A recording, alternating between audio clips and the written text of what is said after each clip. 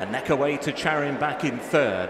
Further length and a half back to Facto Cheval, and then came Al Dari as they make the turn to straighten towards home. In Spiral looms up here to Paddington as they work towards the stand side running rail as they head down towards the final 3 furlongs. In Spiral now level with Paddington, a length or so away to Charin, now just been pushed along. So too Facto Cheval. Al Dari angled out to try and have a run at them now. They're racing on down towards the final quarter mile. Paddington now in front by a half a length over the ridden along in Spiral. Facto Cheval in the pink and black is beginning to pick up. Then Charin. Al Dari now looks beaten. They're racing down to the final furlong. It's Paddington who leads the way, but it's hard at it. Facto Cheval trying to challenge it.